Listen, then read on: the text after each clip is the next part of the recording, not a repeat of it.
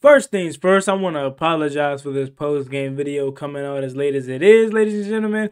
I had to bust out a night shift. So again, I apologize for that, but let's go ahead and waste no more time. YouTube, what's going on? It's Gotti here. We have another Washington Commanders video, and in today's video, I'm coming on here with my post-game recap of the Washington Commanders beatdown of the Carolina Panthers as we disposed of them in a blowout fashion, 40-7. In a game that had some ups and downs. In a game for a point in time where Washington Commanders fans lost all hope. I don't know for you and how you felt, but I was distraught.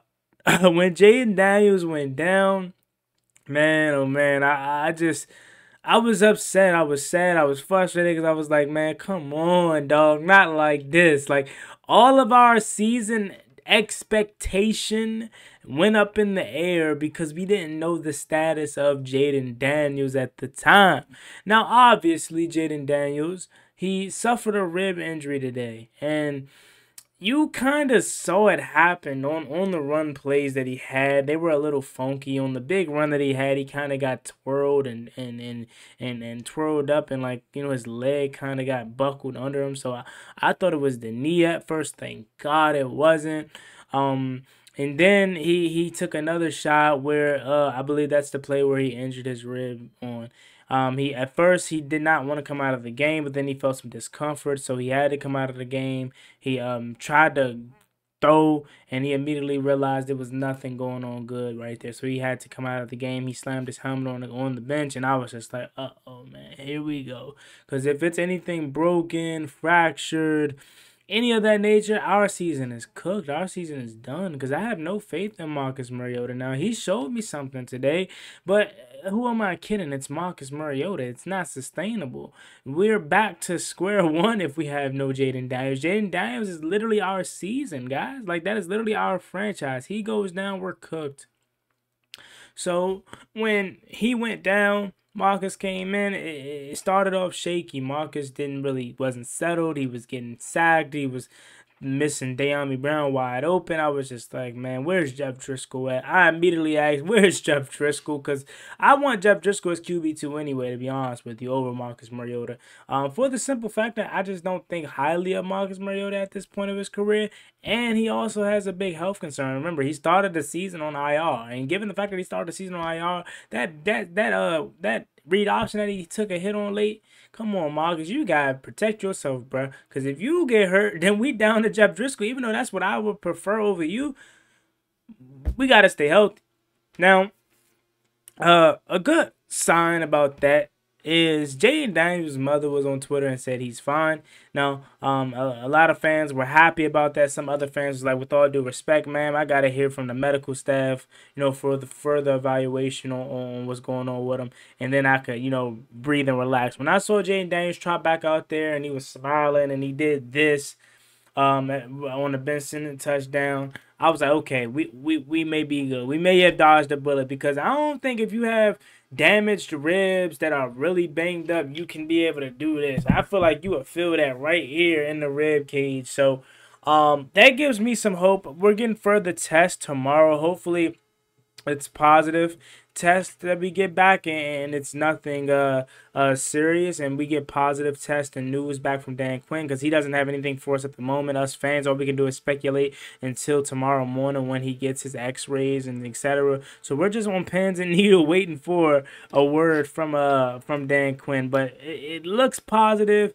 I was told that he gave a reporter a thumbs up, that he was good to go, but at this point we all can just speculate. Now, speedy recovery for JD5. We're going to need him. We need him. Again, the offense, it didn't look too different with Jayden Daniels being out, but we know it is completely different with him being in there. Like, as far as the scheme and how it's ran isn't different, but the playmaking ability, the throwing of the ball, the decision making, just everything is just different with Jayden Daniels. Like, I don't want to necessarily just discredit Marcus Mariota completely, because he's able to run this scheme to an efficient level, but it's just not Jayden Daniels. Like Jayden Daniels isn't missing that throw to De'Ami Brown across the middle of the field. If Jayden Daniels plays in this game, we win by we put up 60. Jayden Daniels has 5 touchdowns today.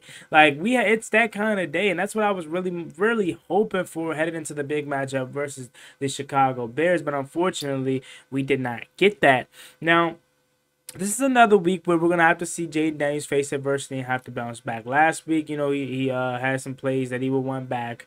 You know, in Arizona, he threw a pick. He faced adversity. He came back, right? So, and in the game versus the Browns, he threw a pick. He came back and looked really good. Now we get to see him facing an injury like he did versus the Giants. He had another, you know, a shot where he lost the win of him. He came back. He looked really good after that. This is another shot that we get to see him face somewhat of adversity. How is he going to look when he comes back versus the Chicago Bears, if he in fact comes back versus the Chicago Bears? Leave it down below in the comment section while we're at it. How confident are you in Marcus Mariota if he in fact has to play next Sunday versus the Chicago Bears? Are you confident? I know a lot of people want to say a lot about the Bears, but one thing I will say about the Bears is that they have a really good defense. And Marcus Mariota looked good against Carolina, but the Bears defense is totally different. I honestly, if Jayden Daniels can't play, I don't know how confident I am in our ability to get the victory. Like, I don't just rule us out completely, but I just know Marcus Mariota is going to be due to show us that he's Marcus Mariota at some point, whether it's a turnover, fumble, interception, you know, missed pass, injury, some of the other sort is going to happen the longer he plays. So I just hope he doesn't have to play anymore, and that was just him playing for the rest of the game versus Carolina, and Washington can get our quarterback back next week. Now, I know I'm ranting about that, but that's just the big takeaway from today's game is just the health of Jayden Daniels and hoping that he's fine. His mother came out and said that he's fine, but again, further tests will see the status of him tomorrow. Now moving to the actual game itself. Let me first start by saying this. Emmanuel effing Forbes scored a pick today. How about that? Now this is a game where we're supposed to be shadowing that. We're supposed to be making that the main topic of the video. Emmanuel Forbes getting the interception. But unfortunately, due to the injury of Jayden Daniels, that has overshadowed that. How about Dante Fowler today? Getting a pick 6, getting a couple sacks. Frankie Louvu coming off the edge, getting sacks himself. Deron Payne all of a sudden just wakes up now that he doesn't have Jonathan Allen next to him. We look good today. And I know it's Carolina, but we did what we supposed to do to inferior teams. In years past, we would face this very same Carolina team and go toe-to-toe with them and barely beat them 23-15, getting out there with a victory. Today, we wasted no time, 40-7 on a team where we were missing our franchise quarterback for the majority of the game. If Jayden Daniels plays, it's 60 on the board. Okay? But I'm so happy for Emmanuel Forbes. Y'all know how I feel about Emmanuel Forbes. I give him the business, man. And it comes from a place of disappointment because, one, I'm disappointed in the last regime for drafting him that high because clearly at this point in his career, he's not a first-round pick. And I'm also disappointed in him just because he's not simply that. He hasn't been good up until the interception today. Now, I don't want to necessarily say the interception makes him good. I'm not going to sit up here and actually just 180 flip on him, but I'm happy for him because I want to see him be good. That's why we're so hard on him as content creators and fans, because we want to see him be good. It's not like we are banking on him to be bad, and I'm coming on here saying, I told you so. I knew he was going to be bad. I'm happy that he's bad because, no, I'm rooting against my team at that point. I would much rather be wrong about a player and he's good that helps out my team than be right about a player being trash and then my team suffer because of that. I'm a fan of the Washington Commanders, not a fan of Juan Gotti being right about players being trash. Like, no, I'm a fan of this right here. So it had to feel good for Forbes, you know, from going from being inactive last week to playing 4 snaps before then. I hope this is the start of something. I hope this gives him the confidence that he needs to get, that he needed to go out there and play better. I really want him to pan out. I really do, because we need it. Like, even all jokes aside, all Forbes is trash this, or Forbes is good this, Forbes is this good, it's not him, it's the coaching, or Forbes is trash, man, get him out of here. All that aside, as Washington Commanders fans, we need cornerback help. So what more would it be better than our first round pick panning out instead of us having to talk about getting J.C. Horn, getting J.C. Jackson, working out Cal Fuller? No, we shouldn't have to do that. We should have a cornerback in the first round, Emmanuel Forbes being our first round cornerback. So hopefully this is the start of something special with him. How about Mike Sanford? Somebody brought this up earlier when I was listening to my man's Louis T post game show. Someone brought up the fact that Mike Sanford still looks good as a boundary corner more so than a slot. Not to say that he's not a slot corner, that he's not good in the corner, but I think a lot of people underlooked his ability to play the boundary because they were so sold on his impact at Michigan in the slot. He looks dang good as a boundary corner. How about that? Okay, what if Mike Sanford, for all intents and purposes, Mike Sanford is our outside corner that we've been missing? What if I like Noah Ignogany in the slot? What if that's the slot? What if that's how we needed to play this the whole time? You know, you have a mixture of St. Juice / Forbes. Okay, more so St. Juice at this point, but maybe again with the pick for Forbes that he had today, maybe this is the turning point that he needed. What if Mike Sanford was our cornerback one this whole time? What if we needed him as the cornerback one boundary this whole entire time? You slide Noah Ignogany inside, and you got a heavy dose of St. Juice and a little bit of Emmanuel Forbes at times. What if that's the combination that we needed to run this whole time? That could be something. Okay, I hope Joe Witt Jr. continues to explore Mike Sanford still on the outside, because I think a lot of fans are starting to see that he can play on the boundary just as good, if not better, than he does in the slot at this level in the NFL, which is, in my opinion, much better because we need the boundary help at this point. I'm not saying that you could just go out and find a slot with ease because that's not the case, but if you ask me, what's been suffering the most is the outside cornerbacks, the boundary cornerbacks, the cornerbacks checking the #1 star receivers on teams, not the inside, not the slot receiver, not the inside guy. It's always been the boundary corner or boundary receivers for us this year. How about having Brian Robinson back today? Brian Robinson bringing that physicality back today, having 71 yards on the ground.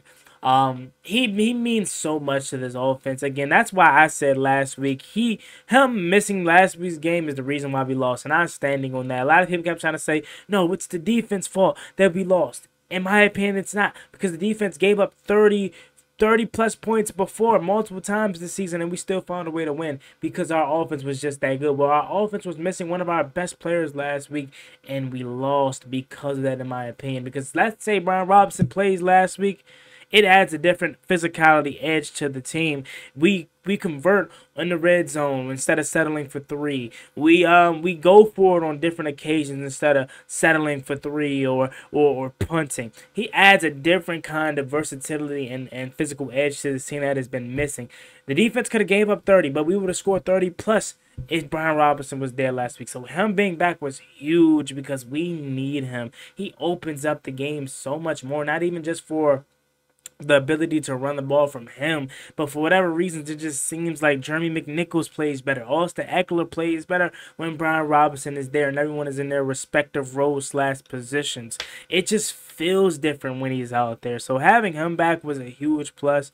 How about Ben Sinnott getting his first touchdown today, man? That is such a great feeling. I know it had to be for him because a lot of fans have been questioning where has he been this season. He was supposed to be, our Kyle Juszczyk. He was supposed to be involved into this offense heavily coming out of college, and he really hasn't been much. But how good had that had to feel for him to get his first touchdown on the season?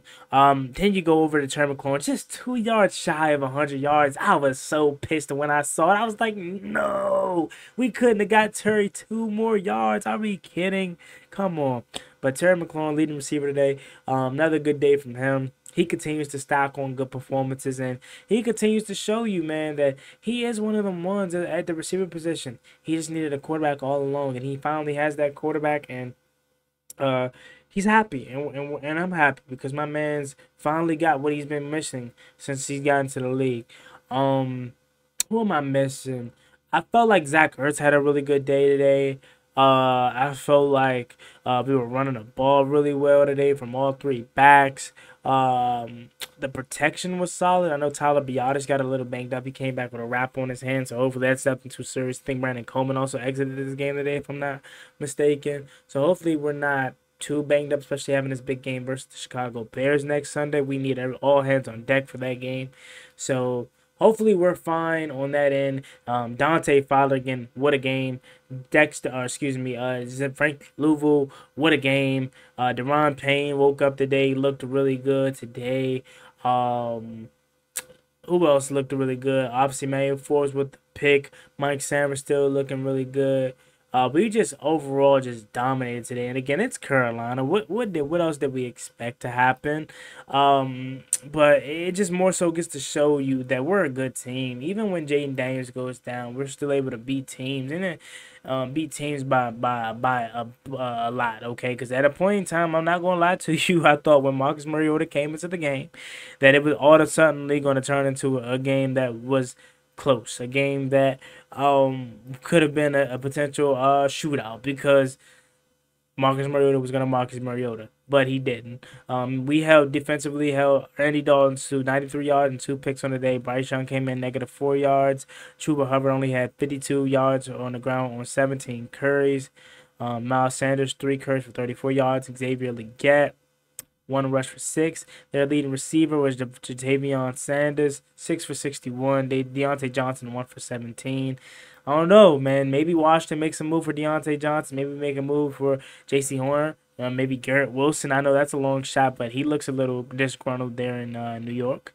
And they lost it again tonight, so we'll see, man. But Washington, man, what another dominant win. Let me see who am I missing for the stat sheet.